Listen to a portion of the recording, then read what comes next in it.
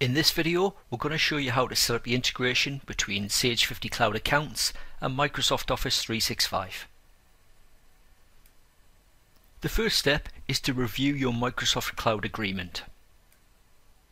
If you take out a new subscription for Office 365, you'll be sent an initial email.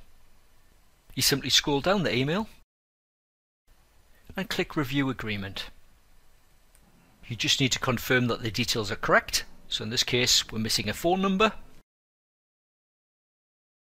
And once entered, you select the checkbox and click Confirm.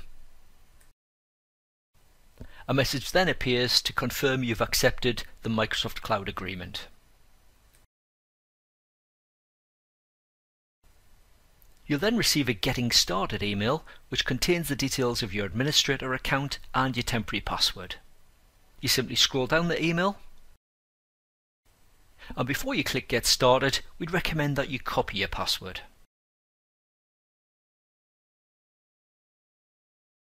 So you simply highlight it and then right click it and choose Copy. You then click Get Started. And when prompted to enter your temporary password, you simply paste in what you've copied. You simply right click where you enter the password and choose Paste. You then click Sign In. You then need to paste in your temporary password again, so right click and choose Paste. You then enter a new password, enter it a second time to confirm it, and click Sign In. There are a number of permissions requested.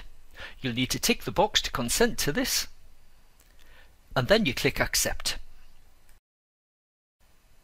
All of the permission requests appear in one list, and if you want to view them, you can simply scroll down the list,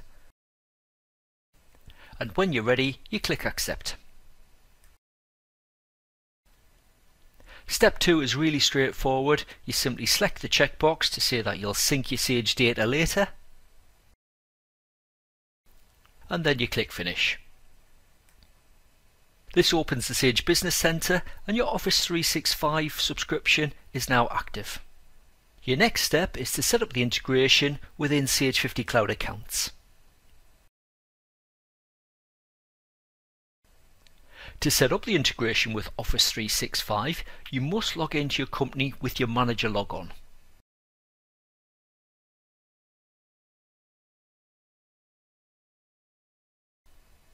You then open the Settings menu, choose Company Preferences, enter your password again, and click the Office 365 tab at the top.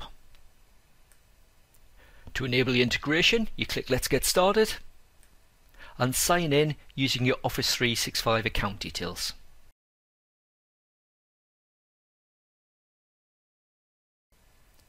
You then need to consent to the permissions requests and click Accept. A progress bar then appears, and it's just a case of leaving this to complete.